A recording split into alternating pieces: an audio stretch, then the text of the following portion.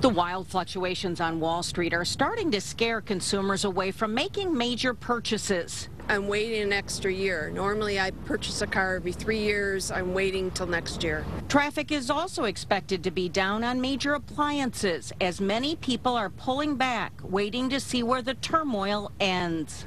Contemplating getting a new air conditioner. It's kind of riding out. It's the end of its life, but I'm going to wait.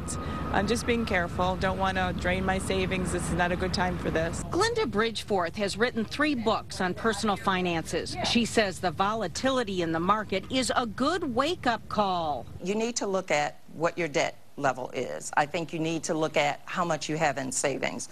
For certain reasons, I think that, you know, again, it's important to not panic, not withhold unnecessarily. However, she reminds us that for people who already have their finances in order, there are some bargains available. If your financial situation is somewhat stable, I think this is a good opportunity because there are some good buys out there right now in terms of homes. This man is actively looking to buy a house. The housing market has went down in the last 2 or 3 years. So it's easy for you, a renter, to go and buy a home. It's easy.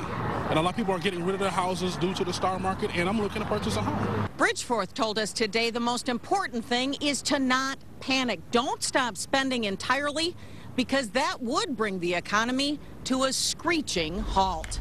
In Detroit, I'm Mary Conway, Channel 7 Action News.